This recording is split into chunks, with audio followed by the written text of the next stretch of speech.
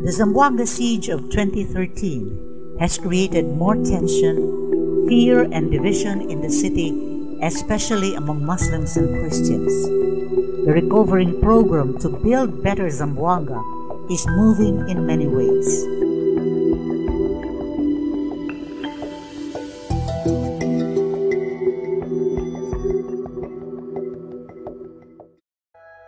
Here we present the stories of two women, one Christian and one Muslim, to encourage many to live and promote harmony among Muslims and Christians.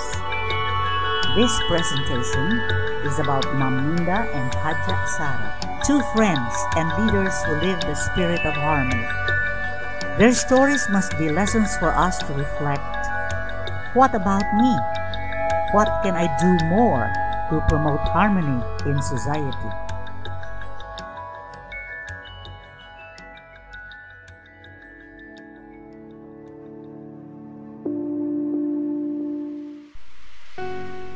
Aminda is the current president of the Silsila Dialogue Movement. She was a new graduated teacher in 1984 when Silsila started in Zamboanga. Her desire to dedicate her life to a mission brought her to Silsila and became one of the first members of the movement. From that time on, she has been involved in Silsila with different responsibilities, and she started to consecrate her life to the mission of Silsila. This determination was tested when in 1992, Father Salvatore Carzeda, Pime, was killed in Zamboanga in his mission of dialogue in Silsila. It was a kind of a search and desire to do something more in my life, in that stage of my life.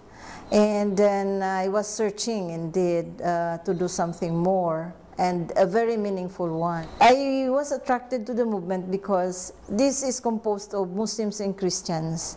And it was part of my dream to serve different people of different cultures and different situations where they are in. So I like the experience because there are formation, and that there were exposures, there were different and varied activities that were conducted to help promote dialogue in peace through Muslims and Christians, of course. And then in the journey of being in the movement, I decided, together with other three Catholic Christians who are also members of the movement, to start a new experience, and this we call the Emos Dialogue Community.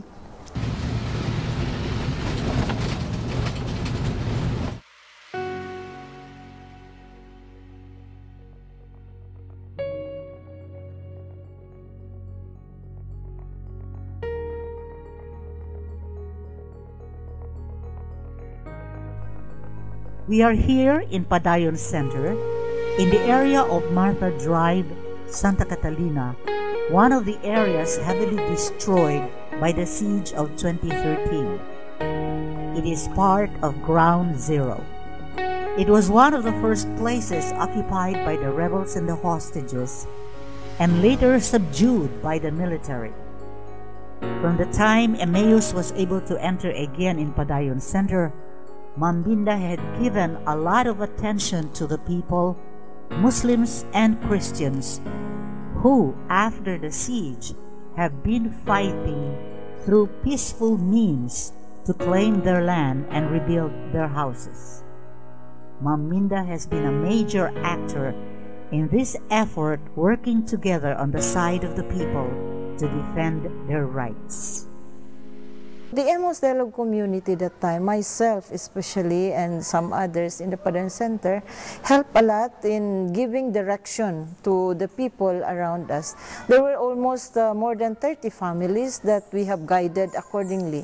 What we were trying to build up with these people among us, with these families, is how to regain back that friendship and how to rebuild back the trust even among us, and how to be in solution solidarity with one another.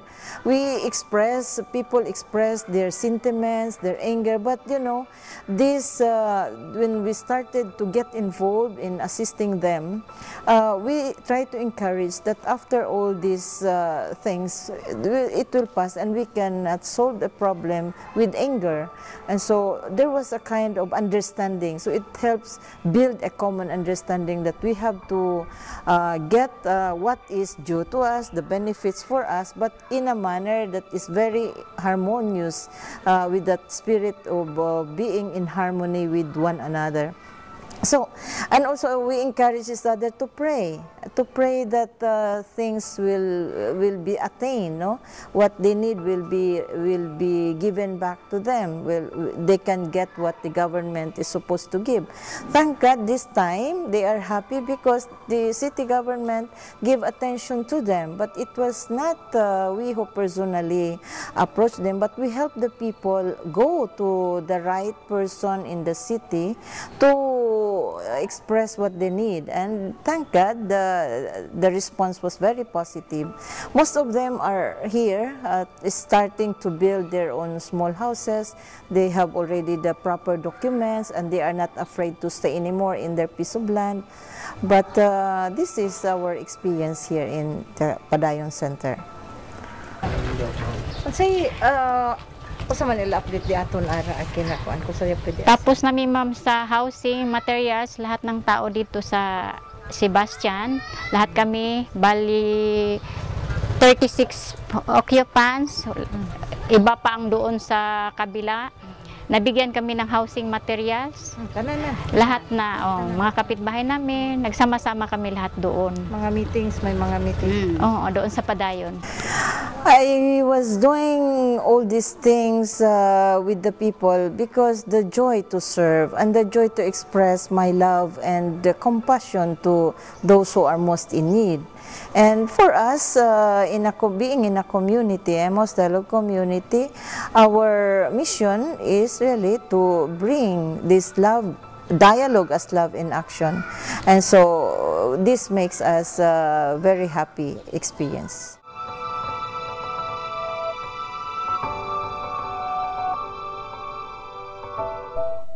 This is the road going to Lima Elementary School in the barrio of Baluno, Zamboanga City. The road is rough, the barrio hall new, and the barrio captain is close to the people and helps also the Silsila Dialogue movement to develop the Escuela del Sembradores, a school for the farmers in that vast mountain area. The presence of Silsila in that area is a visible sign of commitment to promote dialogue with creation. In the lower part of the barrio, there is a group of Muslim families.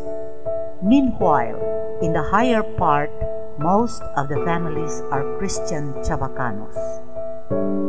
They are simple and poor, good people that have the fortune to have as a principal of the elementary school of Lima, Hajja Sarah Handang, a committed Muslim leader. We went up the mountain to Lima to meet and interview Hajja Sarah to share a very touching story of harmony.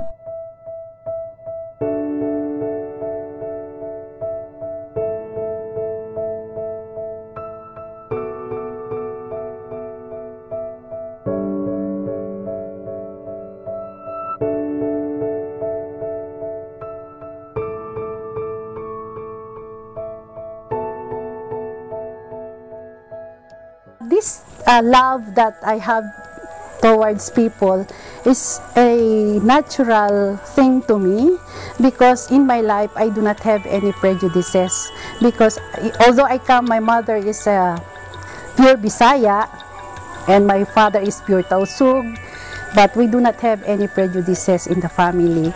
I started with 66 pupils, and so I wonder why is it that this community is huge.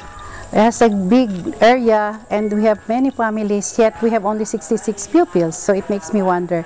I asked other pupils, why is it? Do they still have neighbors around who are not coming to school? They said yes. So one day I had a tour It's going to that area, Palanas, that's 4 kilometers downstream, and went again up to Nangka Plain, that is another 4 kilometers going up.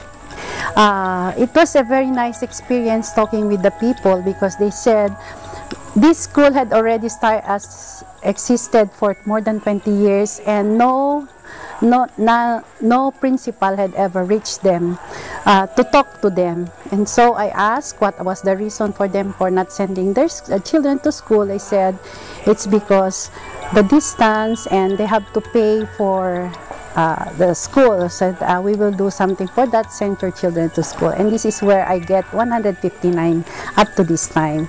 So I started to build the school physically, improve physically, like the Silsila Dialogue Movement gave us that kindergarten classroom, which really had generated enrollment in the kindergarten, because when I came, there was no kindergarten school in this area.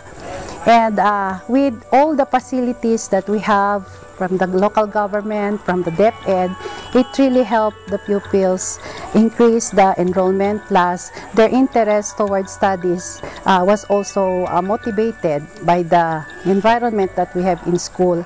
I was asking them, why is it that you do not have any birth certificate? And they answered, Ma'am, our parents are not legally married. And so I started to ask, because I am a Muslim, my experience as a Muslim, we don't have this kind of problem in our group, no?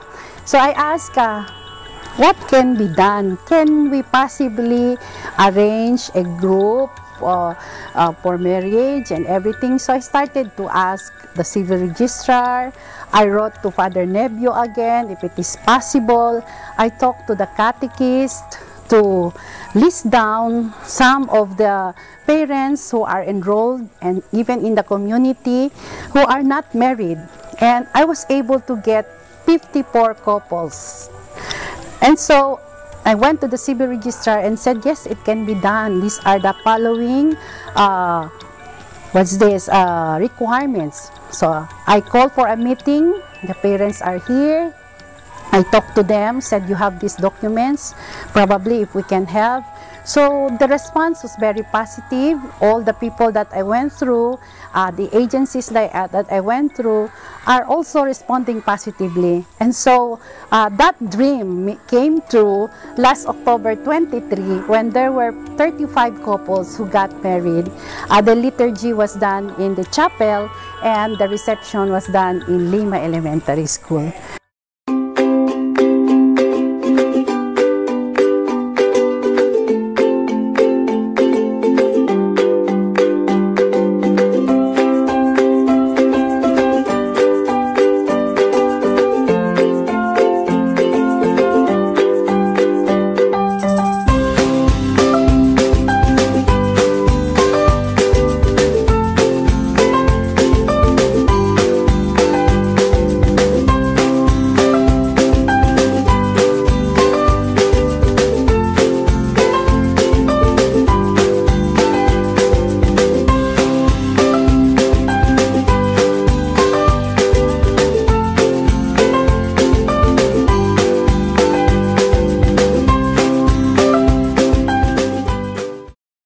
Uno ele del mga aquella casa.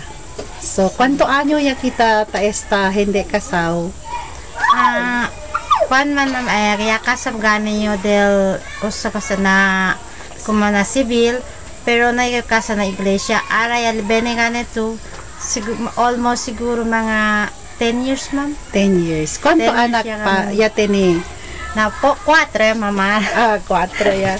So, hindi gali sagraw al pamilya hindi takasa na iglesia. Pura so bueno kad gali man blessing ka naton. Sí. So si Joy uno también del recipient del mass wedding, no? Joy, cosa tu ya sinti cuando ya casa tú con ya di tuyo? ¿Cuánto año ya de casado? 35 año ya, ma'am. Kabar? Kami juntos de Fes. Akilang October kami ya casa. Sí. So, ¿cómo yo de ustedes school principal, ¿no? Cosa ustedes puede hablar con la experiencia que tiene ustedes kayo un Muslim, kabar ustedes Cristiano, kay manada ta pregunta, porque Muslim to, yamanda to kasa ko ng mga Kristiyano, ansina. Siyempre, ma'am, alegre kami kayo. Pati proud ka Kwanto anyo kami na akalo, eto lang ngayon, niya pwede asikwan ka namon, masin Musliman to. Si? Eto lang niya pwede asikwan ko ng mga Kristiyano. Yakasa, alegre kami, kaya masin, at sino lang nimi mani naman niya, asikwan na libaba. Si? Pero, yakpan pala kayo, siyempre, para pwede kami kasama. Cosa el change aquel o como cambio na de ustedes familia, aquel no hay pa ustedes y casa pati este ara ya casa ya gayon. Tiene ba cambio na amor, na cosa el amistad del un man maridable na familia, cosa el efecto.